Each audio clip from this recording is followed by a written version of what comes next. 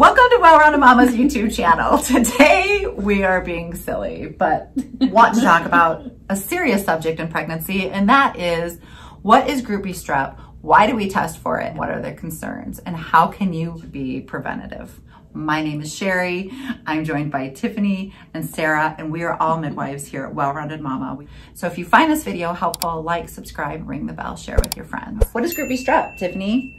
It's like I get to quiz people or something. Group B strep is a bacteria that you can carry in your body. It comes from your intestines. If you have an active infection, it can cause an infection in baby if it's present in mom. So Group B strep, we find that up to 30% of women have been found that they test positive for something called Group B strep. It's not like strep throat. You're completely asymptomatic. There's no smell, there's no discharge, there's no fever, there's nothing. Why we test all women is because although it might not affect you, it could potentially affect your baby. It can cause an upper respiratory infection in your baby. So Sarah, are you ready for your quiz? I'm ready. Tell me how we test women in pregnancy. So it's done by a swab. It's a culture, a little bit different than a pap, same general area. It's usually done either vaginally and rectally. I think that's what obstetricians do. Some midwives will even do it on the perineum, which is in between vagina and the rectum. Basically, that general area is swabbed, and then they run a culture to see if that bacteria grows. When do they do that? Around 36 weeks. I've seen some physicians pull it sooner than that now. Sometimes when I'm getting records, I'm seeing it pulled in the first trimester. However, routinely we're pulling that around 35, 36 weeks. Pull that swab and that culture. What that culture indicates is that you carry it, not that you have an active infection. And this is where midwifery care and obstetric care differentiate a little bit. The information I'm going to give you, you can certainly take back to your care provider, but please know this is purely based on some European protocols and standards because they have better outcomes than we do here in the United States, as well as the ability to do further testing. What we do here is we test all of our clients that consent. We actually let them go into the bathroom and do it themselves because you know where your vaginal opening is. It literally looks like a Q-tip and it's just a quick little swab. We send it to a lab. Within 4 to 5 days, we get results back. If it comes back positive, if you fall in that less than 30%, we then collect urine and send that to the lab. And what we're looking for is to find out if you have an active Group B strep infection, because there's a difference between being a carrier and actively having an infection. We base all of our results and information based on whether you have an active infection or not, which is surprisingly really uncommon. Let's talk a little bit about some optional treatments. So say you test positive, whether it be we know that you're carrying it or whether we know there's an active infection. We know for a fact that babies only get sick from active infections. So if you're GBS positive and you're having your baby at the hospital, they want to get 2 doses of IV antibiotics in you 4 hours apart before delivery. If you get to the hospital and you have your baby precipitously within an hour and you don't get the antibiotics, then they're going to keep your baby for 48 hours and possibly do a septic workup on your baby. If you get there 8 hours before you deliver and you get both doses,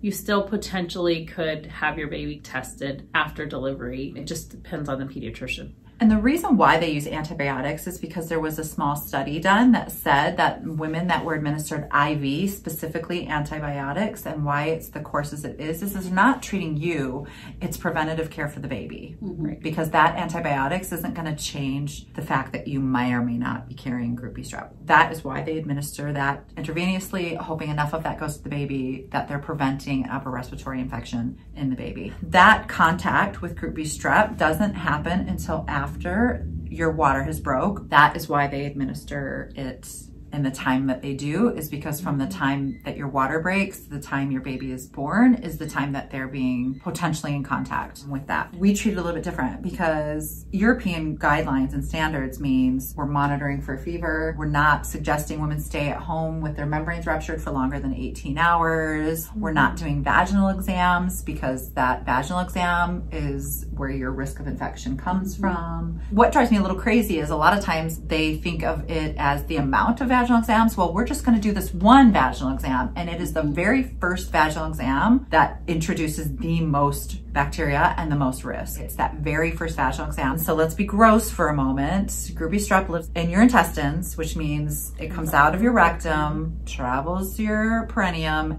into your vagina or birth canal, potentially. And so the chances of it reaching all the way up into your cervix are really low. However, what happens when somebody does a vaginal exam? They're introducing bacteria, even with sterile From gloves. the bottom to the top. So it doesn't even matter. The sterile gloves don't play a role in that at all. And so for us, it's no vaginal exams, especially after a water is ruptured, and monitoring for fever, as well as not allowing women to be home for longer than 18 hours. Now, can you prevent group B strep? There's theories you can. There's some studies that show that there's been some effect. But we do know if we consume garlic that it does get rid of that group B strep bacteria. We just don't know how long it gets rid of it for. We know that garlic plays a really big role. We know that probiotics play a really big role. Most of us down here, the moment that our clients, whether they have an active infection or they carry, most of the time we put our clients on a regimen of garlic, whether that's capsules or cloves, and probiotics, especially if their water has broke. If their water has broke, we definitely would like to see them consuming vitamin C, especially during labor. I like the vitamin C regimen. Since I have a negative opinion about it, maybe you want to talk to people about HemaCleanse. Do I have a positive opinion about it? Oh shoot, do you have a positive opinion? No. You can do HemaCleanse every 4 hours in labor.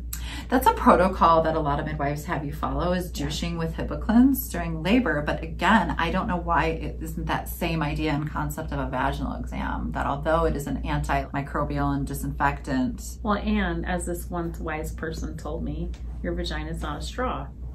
It's not going to suck anything up there.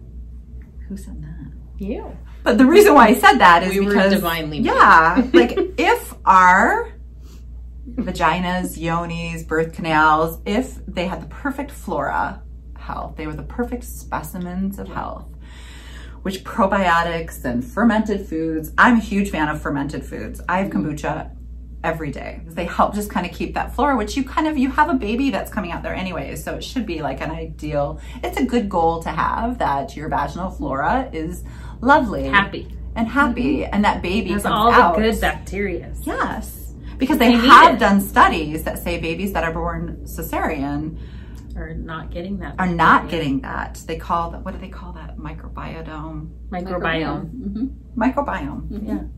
Yeah, we're not generally giving OBs. Water birth. Oh!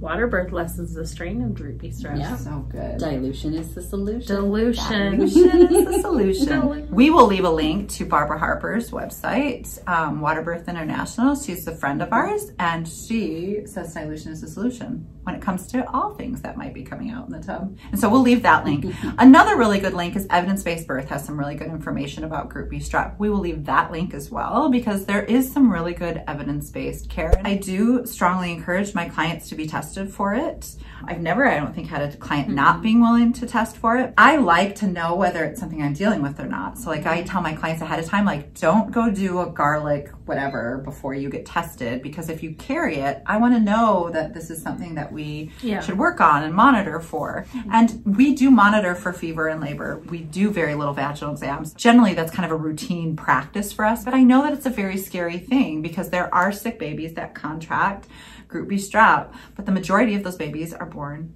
in a hospital, even after they've received the antibiotics. All the years I've done this, I've only seen one baby contract group B strep, and it was somebody who did not follow protocols. There are ways that you can be preventative, but kind of remembering that that healthy flora plays a really, really big role.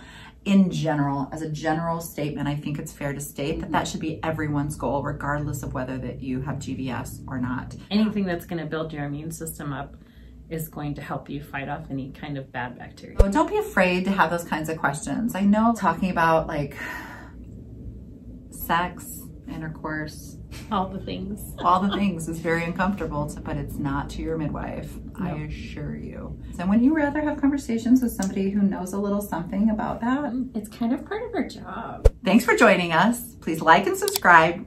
ring the bell if you found that video helpful, informative, and you would like to see more of our videos. We loved visiting with you. And if you have any questions about group B strep, please take them to your care provider. It's okay to ask questions. It's okay to want the best for your baby. That's what everybody on your birth team should want. We loved visiting with you. Have a lovely week. Ooh, we should do the hear no evil, speak no evil, see no evil sign. There, go do it. Oh, that would be so much easier. I need a new job. My name's Tiffany. Your name's Tiffany today. Hi, Tiffany. Can I be Tiffany for the rest of the day? Sure. Yeah, anyways, the reason why I said that, because people freak out about water birth. I know. And we should definitely make a video about water birth. Like, your vagina's not a straw. It's not going to suck stuff up into it to get an infection. Like, could you imagine every time you got out of the swim pool? you'd pee out your This one might have a few. You're cooking out of the bathtub. You're like, oh, what happened? The ocean just came out of me. Gross. That's gross. That's so bad. That would be really bad. Like, if we should keep some numbers on that. We should talk to our stats department. Let's call them up. Call them up. Ring, ring. Ring, ring. Oh, it was you.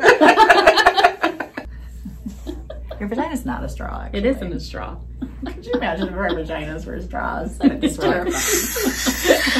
Suck up all the You're sitting on the couch and all of a sudden you're like, where'd that go?